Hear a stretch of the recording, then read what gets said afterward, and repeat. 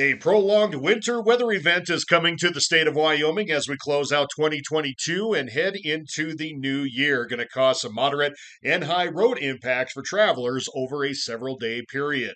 Moderate to heavy snow will start to increase in our western Wyoming mountains and valleys this afternoon before spreading southward along far western areas of I-80 tonight and into Saturday.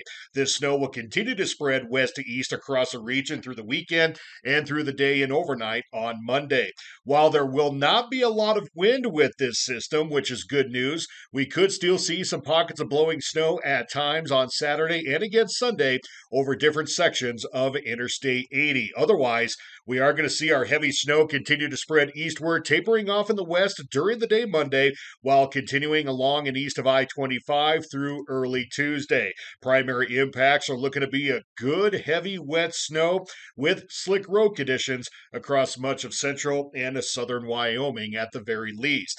What we're looking at tonight, daytime moderate mountain snow will continue over the western mountains and valleys and persist through the day on Saturday, tapering to scattered snow showers Sunday and into Monday. We are going to expect slick roads with areas of black ice over the mountain passes with some localized pockets of blowing snow over the higher elevations. Along Interstate 80, moderate and heavy snow will kick in during the night tonight and spread and persist through the day Saturday and even into Sunday, especially along I-80 from the Utah line through Evanston and near Lyman. Snow showers will continue on Monday. Expect slick roads with areas of black ice.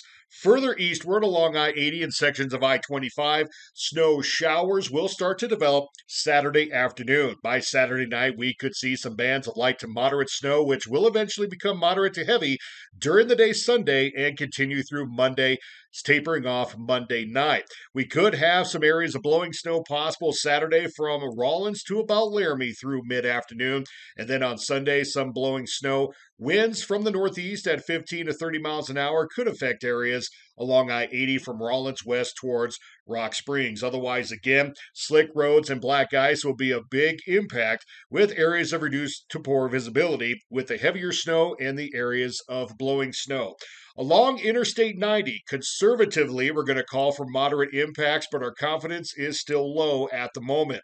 It looks like the biggest snow chances will hold off until Sunday night and Monday. Until then, looks like the impacts will be fairly low. Elsewhere along sections of I-25 towards southeast Wyoming and the far eastern Interstate 80, light to moderate snow will start to develop as early as Saturday night, but really pick up Sunday afternoon through Monday and Tuesday morning. Pockets of moderate snow will cause some slick roads and slick spots with areas of black ice. Our system should finally be out of the state altogether by the time we get through late Tuesday morning. Don't forget to call 511 or go to wyoroad.info for the latest updates. Be ready for heavy snow, slick roads, and black ice and pockets of blowing snow. As always, when there's ice and snow, take it slow.